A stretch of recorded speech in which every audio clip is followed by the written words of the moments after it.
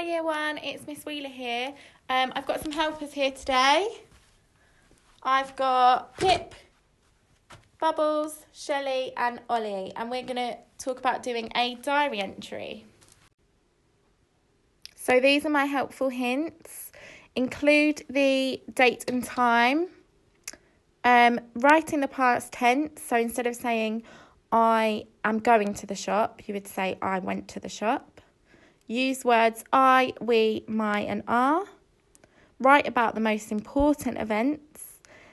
Tell us when the order that they happened and where they happened, and describe how you felt, and use time words, which we've done lots of, so you should be really good at, like first, next and before. So this is Pip's diary entry. Pip said, "Dear diary, today is April Fool's Day. I played a prank on Mr. Hoy. He wasn't very impressed." And he's even used an exclamation mark there at the end. Bubbles said, "Dear diary, today I've been playing in the water tray because the weather is sunny."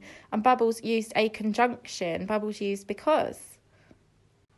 So we've got Shelley here, and Shelley has said, "Dear diary, when I woke up today, I felt so hungry. For breakfast, I had some delicious seaweed. After that, I headed to reception to play in the sandpit.